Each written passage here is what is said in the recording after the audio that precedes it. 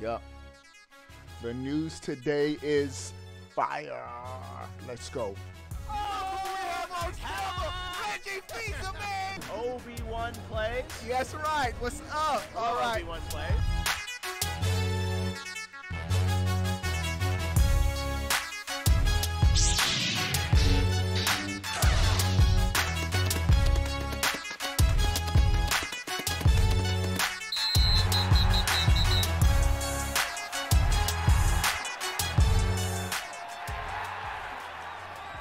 What is going on, everybody? How are y'all doing? Before we get started with the video, give it a big like, thumbs up. Also, we are having a PlayStation 5 console giveaway. 1, subscribe to this YouTube channel right here. 2, follow me on Twitter. All right, let's get right to the news.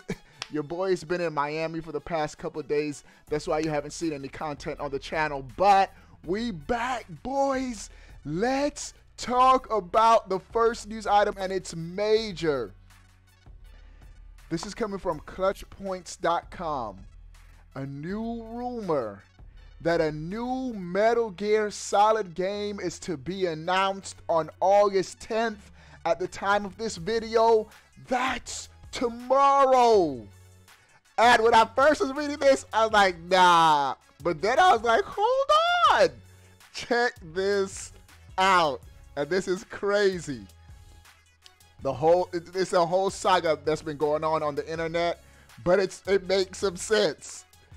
Die-hard Metal Gear Solid fans are speculating that an upcoming abandoned trailer is actually a Metal Gear Solid game in disguise. This trailer will be released on Abandoned PS5 trailer app, which can be downloaded ahead of the game's release Q4 2021. Check this out. Blue Box Game Studios, the indie game developer of Abandoned, swear that their project has nothing to do with either Kojima Productions or Konami. This gets crazy. Still, fans are convinced that Abandoned is a meticulously planned marketing strategy to announce a new Metal Gear Solid game stealthily. And so fans are saying this is all, they're just doing this as a marketing strategy for Metal Gear Solid. I'm like, nah, bro, but wait, it's all starting to make sense. Watch this. Initially, fans speculated that Blue Box Game Studios' upcoming PS5 exclusive game Abandoned is a PT reincarnate. The new horror game has a lot of similarities with the ill-fated Kojima Guillermo Silent Hills project under Konami. But a statement from Blue Box Game Studios dispelled the rumors, reiterating that Abandoned is a new IP with no ties to Konami or Kojima. However, Blue Box Game Studios uploaded an image, this is where it gets interesting, showing the face of a character with an eye patch. They uploaded the image showing the face of a character with an eye patch. Check this out. Metal Gear Solid protagonists Naked Snake and Solid Snake both wear eye patches for the majority of their appearances in the series. This turned the fans' attention from PT, from Silent Hill, to Metal Gear Solid, another IP closely related but no longer affiliated with Kojima. It fueled even more rumors that Blue Box Game Studios is a rogue company meant to mask a different company, either Kojima Productions or Konami. And this is where it gets a little bit more interesting. Are Blue Box Game Studios and Blue Point Game Studios related? The article asks. Metal Gear Solid remake confirmed with the question mark. It's worth noting how Kojima Productions has had a fruitful relationship with Sony. Their first project, Death Stranding, launched as a PS4 exclusive. Recently, Sony leaked their acquisition of Blue Point Games with a social media post. Blue Point Games was responsible for a couple of remakes, Most recently, Demon's Souls for the PS5. Shout out to Runners, who is helping me get one of the trophies. He helped me get a ring that I really needed last night. I'm trying to platinum Demon's Souls. Lit remake. The similarities between the names of Blue Point and Blue Box further fuels the rumor, insinuating that by virtue of both being close to Sony, that Blue Point and Kojima Productions are somehow connected. Metal Gear Solid Remake? Question mark. We'll see. So a couple of this stuff makes sense. First, the name of this game, Abandoned. What series has been abandoned for years? A great AAA series, Metal Gear. They're saying that all of this abandoned stuff is like it's like Sony stealthily covering up a Metal Gear Solid remake. And they're pointing to the fact that Blue Box Studios, they really recently posted a picture of a character with an eye patch, causing fans to say, uh-oh, Metal Gear Solid. So, time will tell, but this article is saying it'll be revealed tomorrow. Tomorrow, in one day.